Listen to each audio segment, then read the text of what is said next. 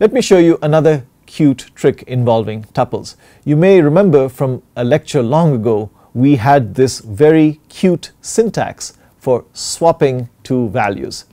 The thing on the right of this assignment statement has no brackets, no parentheses around it, but actually it is a tuple. It's more accurately written like this, although many people write this simpler syntax.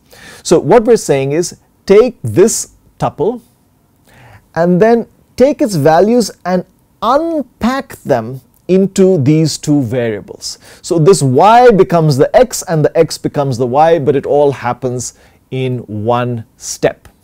So this idea is called sequence unpacking.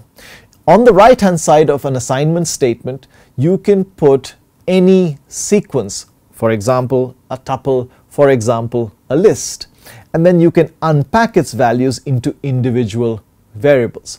Let me just show you the same example here, where we took the date object and split it by slash and then unpacked it into the day, the month and the year, and then converted those into integers. So this could also have worked.